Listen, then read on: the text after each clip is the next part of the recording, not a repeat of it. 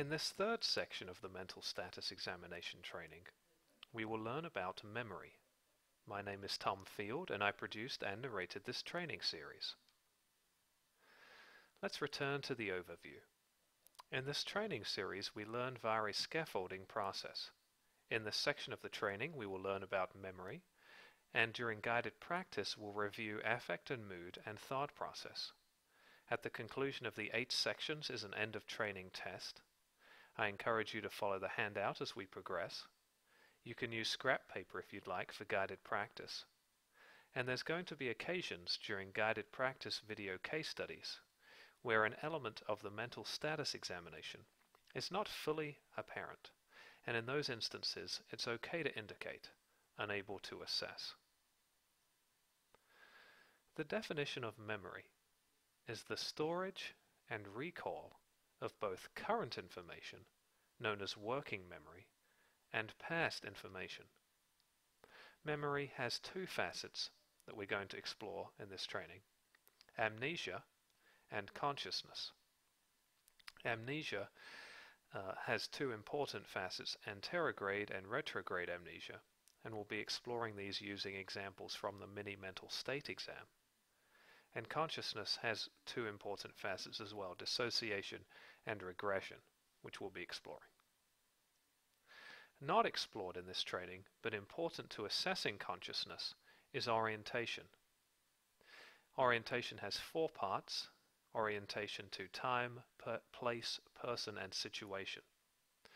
An orientation to time is an awareness of day, month, and year.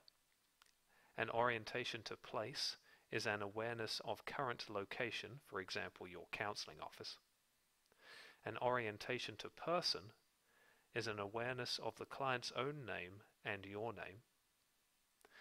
And an orientation to situation is an awareness of why the client is being assessed. Also explored, but not in a great deal of depth, and important for you to understand, is intact memory. This is appropriate short and long-term storage and recall, considered normal or typical. And in instances where the client seems to be demonstrating fairly good short-term and long-term memory, you would indicate intact memory in the mental status examination. Anterograde amnesia is described as memory loss for events after the onset of amnesia. In the diagram below, the color of the circles indicates the client's ability to recall information. In anterograde amnesia, the client is better able to recall past events, and here this is illustrated by the circle being a lighter color, than current events, illustrated by the circle being darker color. Retrograde amnesia is defined as memory loss for events before the onset of amnesia. And again, using the diagram below, the client is better able to recall current events, indicated by the circle being a lighter color, than past events, the circle being a darker color to indicate this. As an aside, it's worth noting that some forms of memory problems don't have a traumatic event or incident that occurs. That's the central circle here. For example, Alzheimer's disease does not have a traumatic event or incident that precipitates amnesia. However, even in Alzheimer's, for example, a person might be better able to recall current events than past events, or vice versa. And so understanding the difference between retrograde and anterograde amnesia is important. So let's explore memory and consciousness using some video case studies. Anterograde amnesia is described as memory loss for events after the onset of amnesia.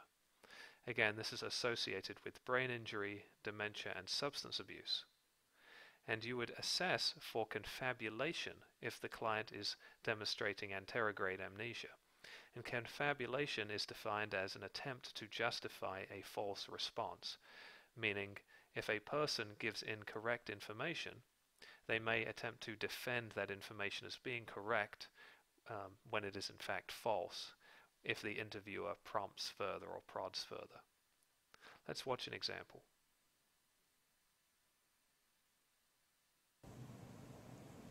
So I'm going to tell you 3 words that I would like for you to try to remember and repeat back to me in a few minutes. Okay. So try to remember these in the order in which I tell them to you. The 3 words are cherry, car, shoes. So repeat those back to me. Cherry, car, shoes. Great. So let's talk about something else for a minute. Maybe we can go back to before the accident and maybe talk a little bit about your work. Oh yeah, sure. Before the accident, as you know, I was working in the fabric mill down at home, and I loved being there because I got to work with all these different fabrics. I'm a quilter, so it's where I would be able to get, special pieces of fabric to take home, work on my quilts. But anyway, so I'd been working at the fabric mill for a long time, had my position. I was moving into a management role there. Really enjoyed the group of ladies that I was working with. Everyone got along well on the team. We all, we were high productivity in our particular division, and so everything was going really well. And I was moving up, making a place for myself in my career, before, and then the accident happened. Wow. Yeah. Sounds like you like working there. Mm. So let's return back to those 3 words. Do you remember the 3 words in the order in which I told them to you?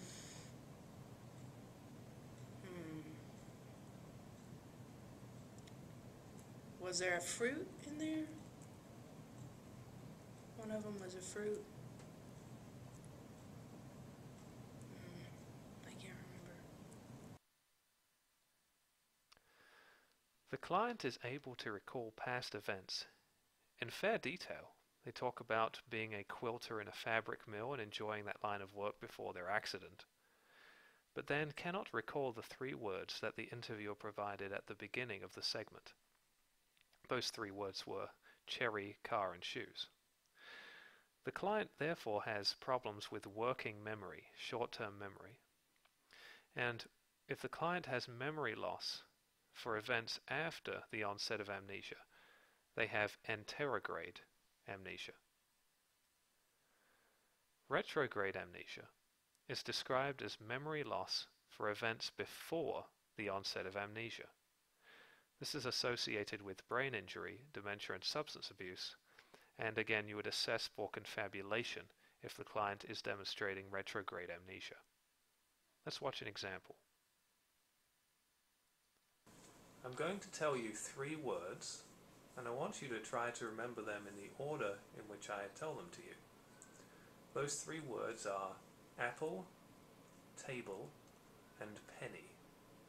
Would you repeat those to me? Sure. Apple, table, penny. Great. So moving on, I'd like to ask you a couple questions about your past. Would you tell me a bit about your wedding day? Oh, wedding. It was a really long time ago.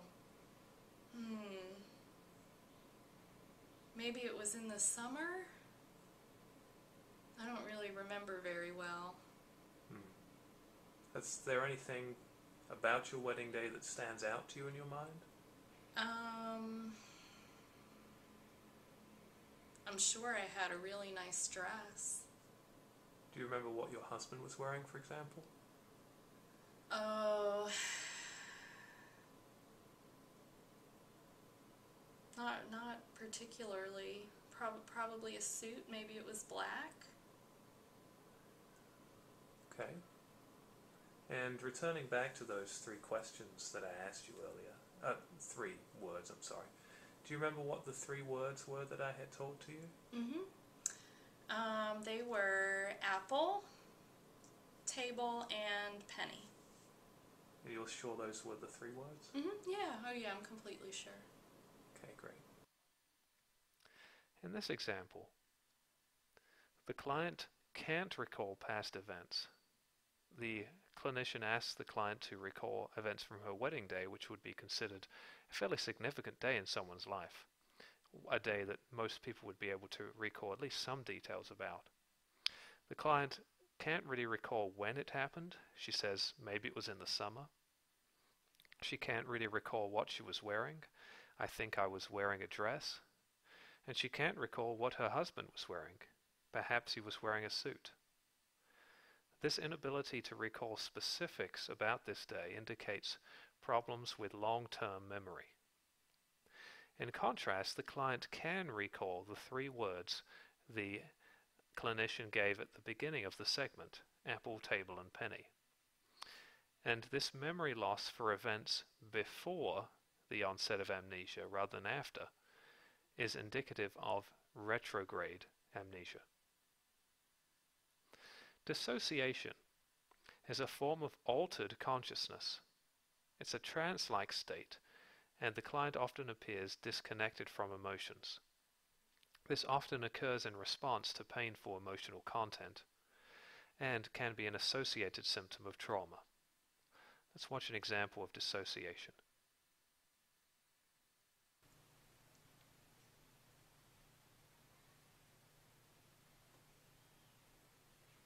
I wonder what you're thinking about right now. Oh, I'm sorry. I was just kind of, I don't know, just kind of out there for a second. Huh.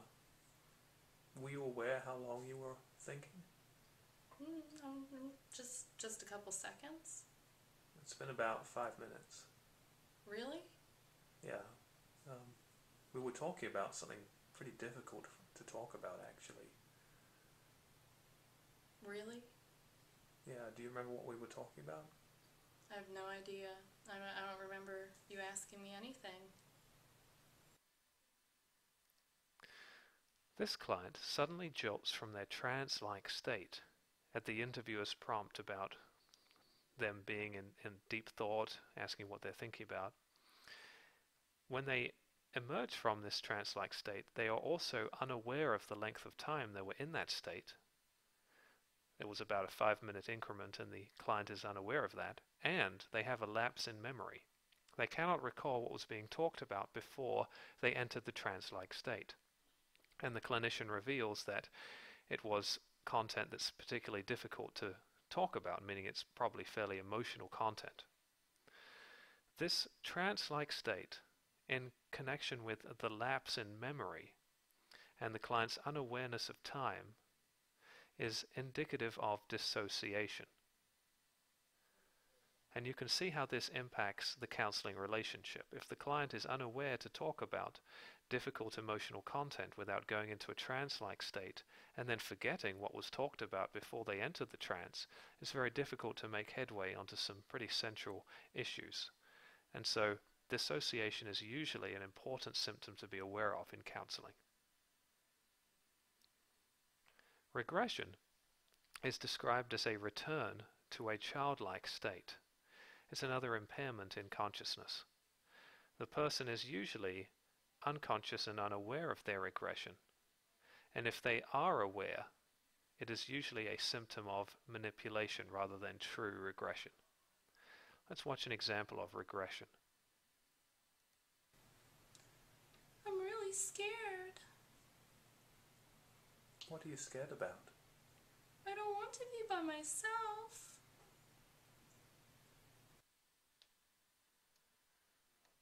This client says in a childlike voice that they are, quote, scared and, quote, don't want to be by themselves. Their childlike, high-pitched voice, in addition to the simplistic language used, sounds almost immature, almost childlike, almost infantile. It's almost like they have somehow returned to an earlier stage of development. Clients may also use language such as, I did bad, I want to be a good girl, fairly simplistic language. And when that's paired with this high-pitched childlike voice, it indicates regression. It's now time for some guided practice for you to try your hand at coding memory and consciousness. In the next series of video case studies, you're going to code affect, mood, form of thought, and if it's present, attention and speed of thought, in addition to memory. And for memory, you're going to look at anterograde amnesia, retrograde amnesia, dissociation, and regression. Let's watch the first video. So I've been thinking a lot lately, even having dreams about sort of those war scenes, and I remember in particular the one time when my buddy got shot up pretty bad and he lost his leg.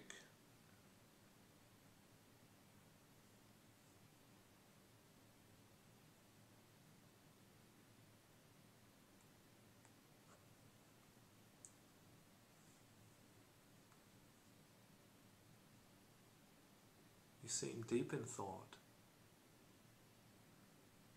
I'm sorry, what?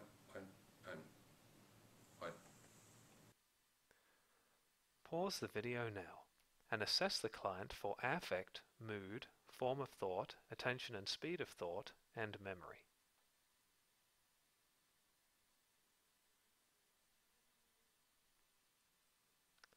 This client has a blunted or flat affect. We can't code congruence here because it's not fully apparent whether their expressed emotion is congruent or not.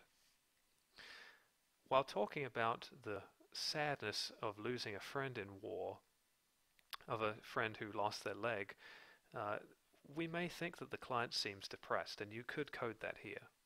We could also code unable to assess because of the blunted or flat nature of their presentation. It's difficult sometimes to code mood, but certainly you would not code euthymic here.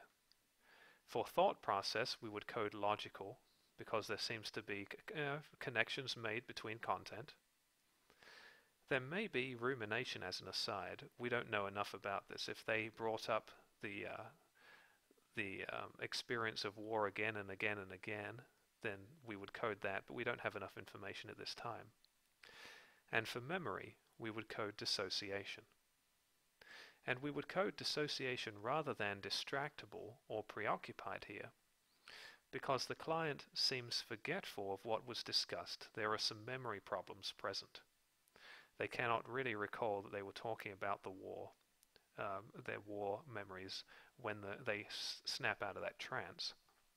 And the client does respond to prompting. With preoccupied, the client may not respond and continue to be immersed deeply in thought. Okay, let's try another video case study.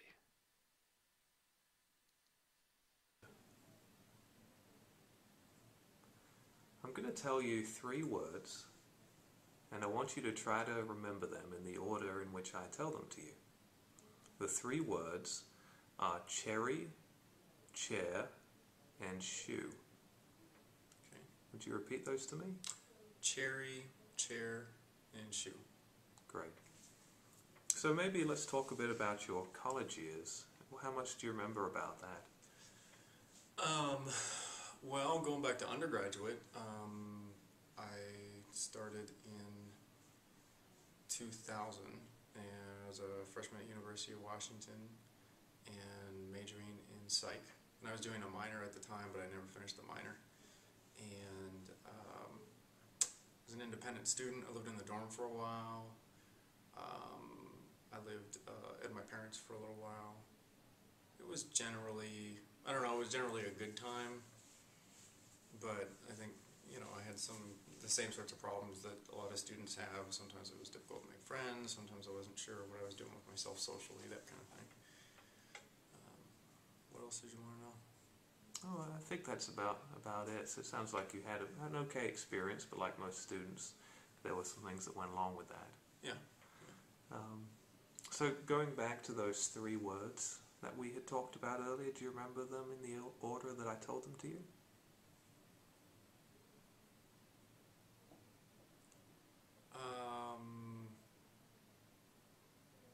I don't actually remember what the 3 words were. So, no, sorry. Okay. Pause the video now and assess the client for affect, mood, form of thought, attention and speed of thought, and memory.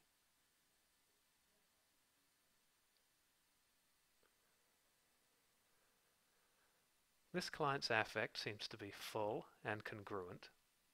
They seem to express their emotion fairly typically or normally, in a way that is not restricted.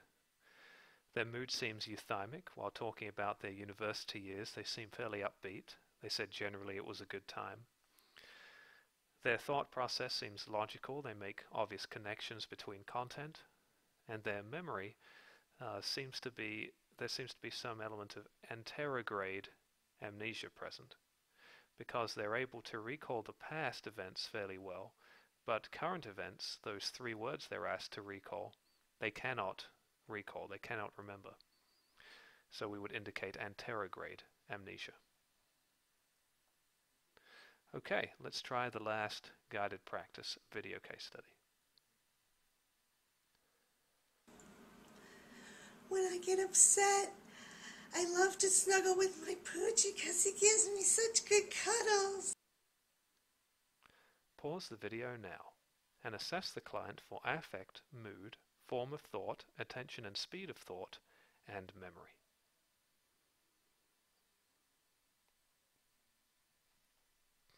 This client's affect seems full and incongruent.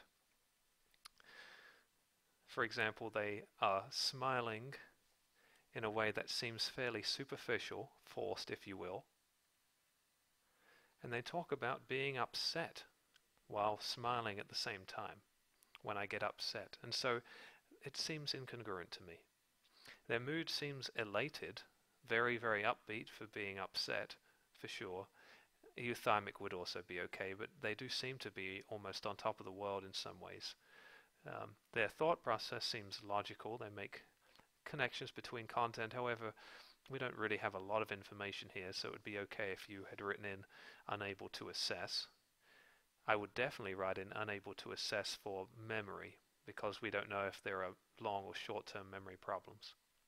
And in terms of consciousness, we would indicate regression here, because of the client's high-pitched voice and use of fairly childlike phrases such as Poochie when describing their dog.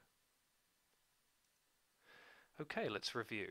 Today we learned about memory and reviewed amnesia, both anterograde and retrograde amnesia, consciousness, both dissociation and regression, and also briefly went through orientation to time, place, person, and situation. And finally, though it's not written here, we also reviewed intact memory. This concludes section 3 of the mental status examination training.